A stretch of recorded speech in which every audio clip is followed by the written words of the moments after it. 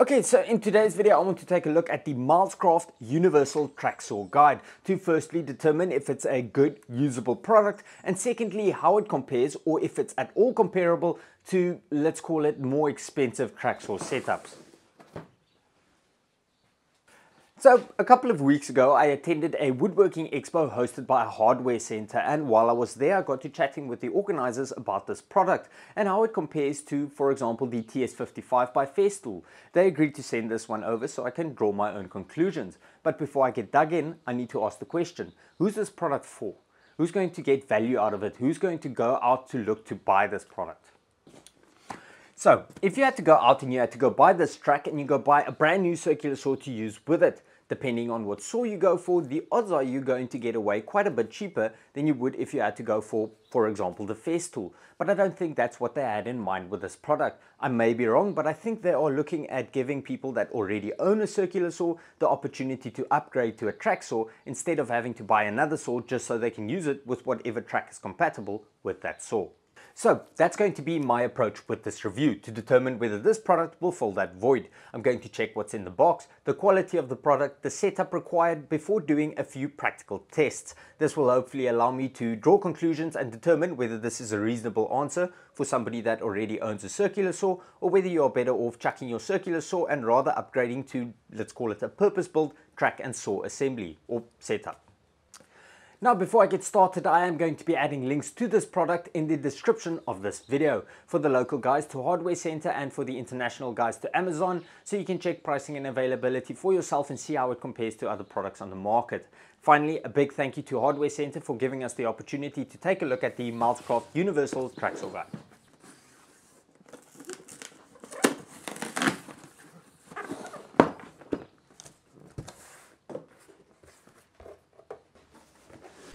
Alright, so as I said, I'm going to get started with what is in the box, and when you open the box, the first thing you are going to see is the user manual. You will then also find the saw base that you will be attaching the circular saw to allow it to function with the track or with the track setup.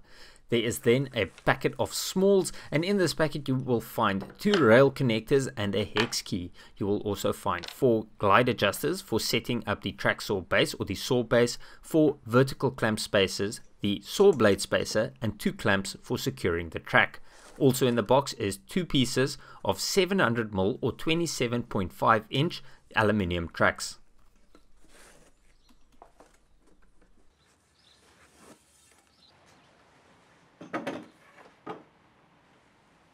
Okay, so out of the box, first impressions. Well, I quite like the color scheme, but that does nothing for usability or functionality. Everything also seems to be quite well made, mostly aluminium, not a lot of plastic, but we will see about deflection, slipping and tolerances, stuff like that when we get to using it. You will also notice that the track comes in 2 700mm or 27.5 inch pieces that is made to join together using the rail connectors.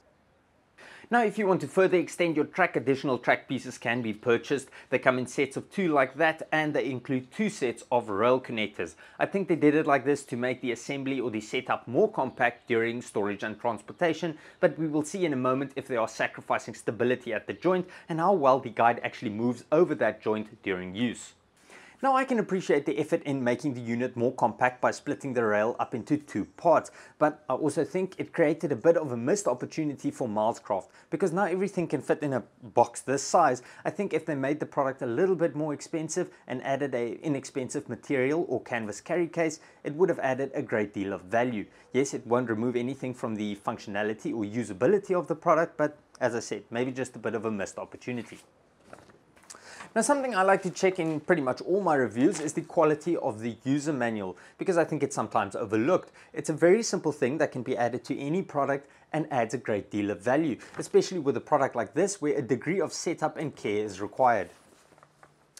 This is an area, in my opinion, where Milescraft has always done quite well. Their instructions are clear and to the point, and the illustrations do a great job at showing the setup and use of the saw. So I think the operator shouldn't have any issues following this instruction manual. Okay, so next up, the rail. Obviously aluminium, and with all these profiles added into it, it feels quite solid, especially when it is placed on a flat surface. At the working edge over here, you will find the guide strip, which doubles as the anti-slip pads on the underside, and they do a fairly decent job at keeping the rail secured during use. Something else worth mentioning is the plastic end caps. These obviously get removed if you want to join the rails together, and the purpose of these caps is to protect the edge from deformation if it ever gets bumped up against something, or if you are using a corded circular saw to prevent the cord from getting hooked on the edge of the aluminium profile. These end caps are a pretty cool idea in terms of functionality and protection for the rail when they are installed on the rail. When they aren't, I feel like they are a bit flimsy and can easily break or even be lost. So care would need to be taken when these are not being used. And this is once again where that carry case would have been quite useful, because it would have given you a place to store these when they aren't being used.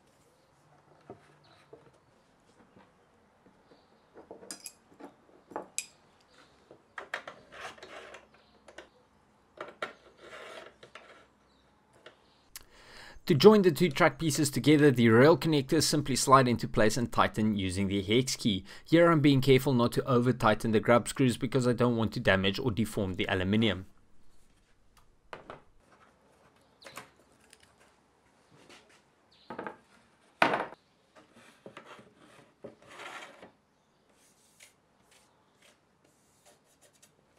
I am using a straight edge just to ensure that the two track pieces are aligned when I join them together, but it doesn't look like it's necessary. The moment I move the two track pieces together, it looks like they are nice and straight.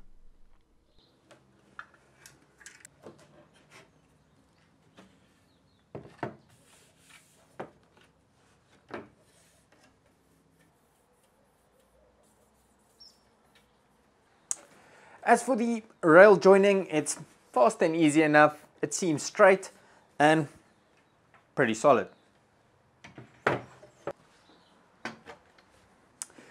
Okay, so next up is the sled, or the saw base that the circular saw will be attaching to. Now, with the setup, you will notice there's no anti-friction pads on the rail itself. Instead, it's installed on the underside of the saw base. Now it looks like it's quite effective in gliding, and the joint seems to have almost no effect on it at all. But at this stage there is quite a bit of play on the saw base, which needs to be removed using the glide adjusters.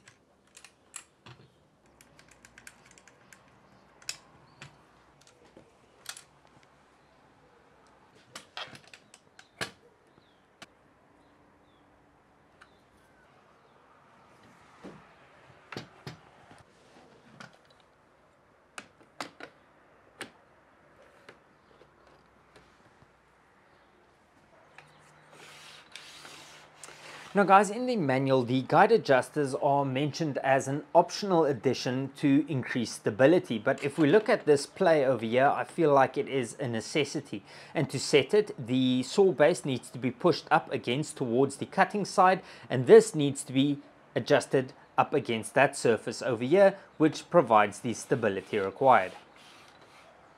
Now I have a little bit of an issue with this setup, because how am I supposed to securely hold the guide adjuster at the bottom in a way that would allow me to tighten the screw? So what I'm trying to do is I'm going to push up against the screwdriver with my finger over here so that the guide adjuster gets pushed up against the surface, and hopefully I can tighten it like that, and it seems to be working.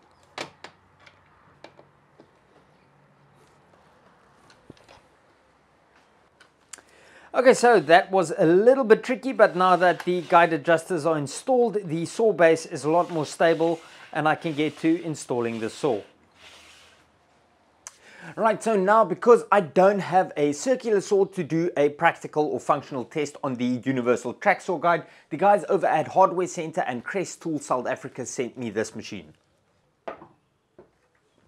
I recently had the opportunity to check out the Kress product line and chat with their local representative. There seems to be some really nice stuff there and very competitively priced, so definitely worth a look. I'll put all the relevant links down below, but you can also get in contact with the guys at Hardware Center who can give you more information on the Kress product line. Okay, so next I want to check the process of installing the saw onto the saw base and how square the blade is once it's done. Then I want to do a few test cuts and check the sequence or the process of removing the saw if I want to use it somewhere else and placing it back onto the saw base. Would I need to repeat the entire sequence or setup sequence, or is it a matter of putting the saw down and clamping it in? Setting up the saw on the saw base is a process that starts with the saw blade spacer. Very important component, so don't lose it because you're probably not going to be able to set the saw up without it. Because not all circular saws have the same footprint, this is to ensure that the blade orientation is the same on all circular saws once they're installed onto the base.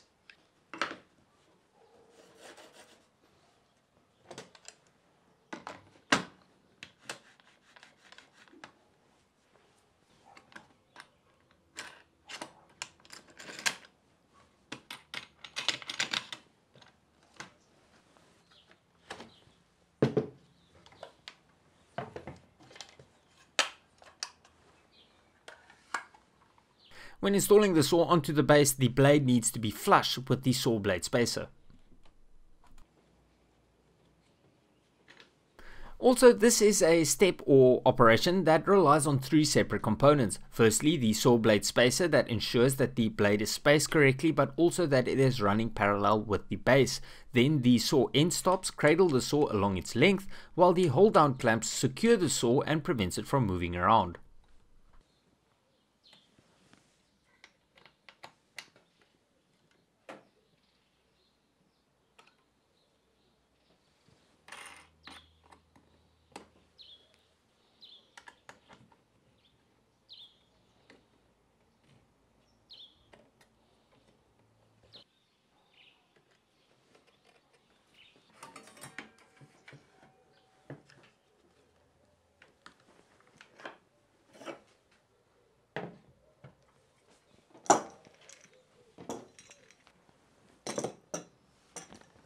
Okay, so now I have everything set up and ready to start cutting. I've got the saw secured on the base and the process was fairly straightforward. It also feels quite solid. I doubt the saw will be able to move around during cutting.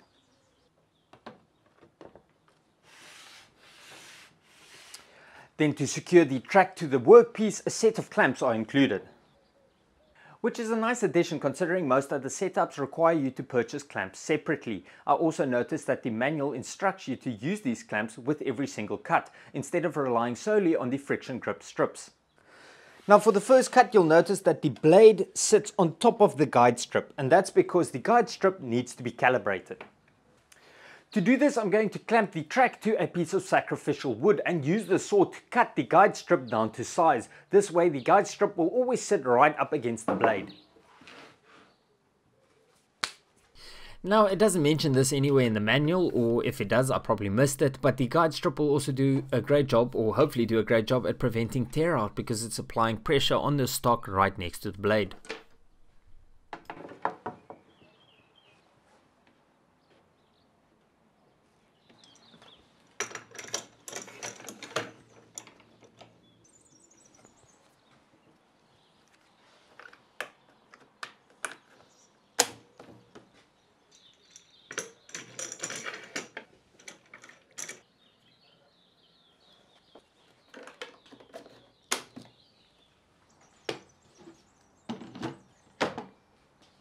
Okay, so I'm all set up and ready to start cutting. As I said, the first cut is to calibrate the guide strip, so I need to run the saw along the entire length of the track, feeding it in at the start and feeding it out at the end.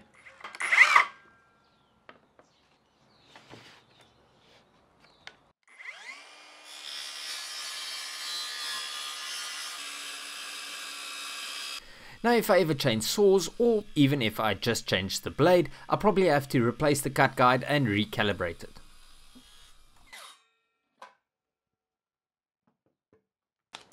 Right, so now the cut guide is calibrated because it is trimmed down to sit exactly where the saw blade runs.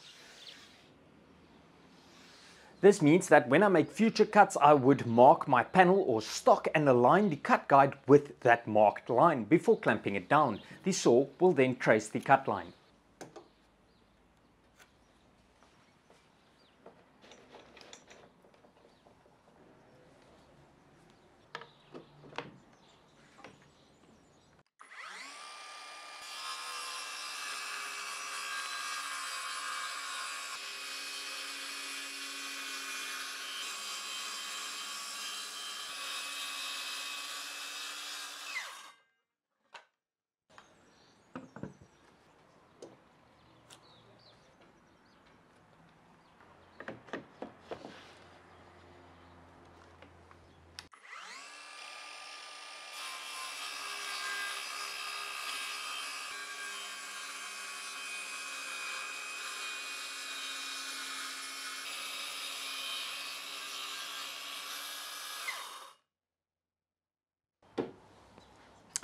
So on the accuracy front, I would definitely call that a pass. So next I want to check the process of taking the saw off the base and installing it back onto it for when I want to use the saw for whatever other reason.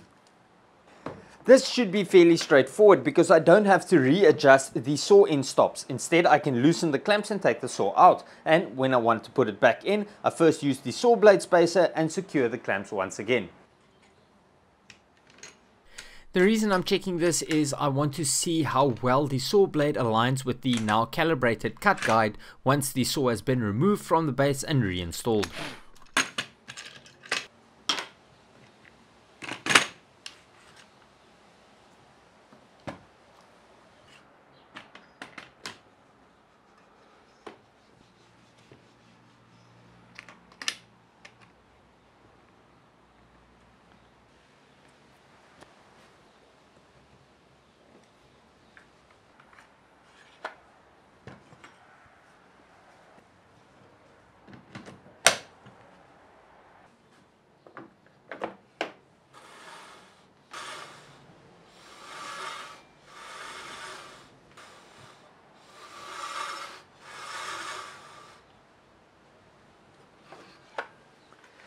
So that's pretty much everything I wanted to check on the Milescraft Universal Track Saw Guide, and I'm ready to give you my opinion or conclusion on the product, starting with the quality. Overall, the quality is good and gets the thumbs up from me. It's made from solid material and there's not a crazy amount of plastic. It's flush where it needs to be flush and it aligns well where it needs to align well. There isn't really any specific component I would be able to identify as a potential weak point or that is at the risk of critical failure. The only fragile component I'd say is the rail end stop. Something I did notice, however, is possible limitations on the saw base. When I try to drop my saw all the way, the battery clashes with this stud over here. This removes about 3 to 5 mil of my maximum cutting depth, which is not really a big deal for me, and if it was, I could always just trim the stud down or swap out the saw for a corded saw, which will likely not have the same issue. But as I said, at this stage, not really a big problem, and it doesn't really affect the operation of the track too much either. So that's it for quality. As I said, overall a thumbs up from me. Next is usability, and you guys saw the video, or in the video, the rail joining, the calibrating of the guide strip, putting the saw on the base, removing the saw and making cuts, all fairly straightforward. And if I ever doubted anything, I had the user manual, which is very descriptive, and you know, there wasn't really any issues in that area.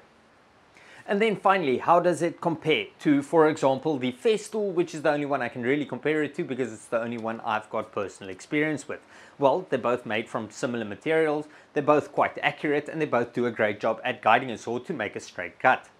With the Festool, you have the advantage of simplicity and speed. It's just a track and a saw, so you put your saw down and you make your cut. With the Milescraft, there's a few more components to keep track of, and there's a degree of setup required, like installing the saw onto the saw base. With the Milescraft setup, you also obviously don't have a depth gauge that takes the thickness of the track into account, and you don't have the plunge feature. So the track needs to extend beyond your stock so that the saw can be set to its depth and then fed into the stock. Taking all of this into consideration and getting back to my original question, is this a reasonable option for somebody looking to upgrade to a track saw setup? And in my opinion, it absolutely is, especially for the DIYers, hobbyists and weekend woodworkers, because it produces a similar, if not the same quality cut, but at a fraction of the price. But that's pretty much my review of this product. I don't know if I forgot anything, or if you guys want to add anything, please do so in the comment section down below. Overall, I like the product. I think it does what it's supposed to do, and I don't think there's many negatives, or there aren't many negatives that I can point out on this product. Yes, you sacrifice some features, but at the end of the day, you need to ask yourself the question, do these features justify the additional cost on the competing product? Once you ask this question, for some people it will, for some people it won't, but you'll be able to make your decision. For me, this is a really good option for people wanting to upgrade to a track saw setup. And that's pretty much it for this video. Once again, a big thank you to Hardware Center and Kress Tools South Africa for this kit so that we can take a look at it and so that I could make this video for you guys. Hopefully it added some value. Then guys, remember my chemical storage unit and my ultimate tool storage unit for small workshops. The plans are now live on my plans website for everybody that's been asking. I will link it down below, so check it out there. Then guys, I will be back really soon with some more projects to make the most of my small single garage workshop. So if you aren't subscribed yet, you should do that now so you don't miss out. As always, thank you so much for watching. I hope you enjoyed the video. Hope you got some value out of it. Until next time, cheers.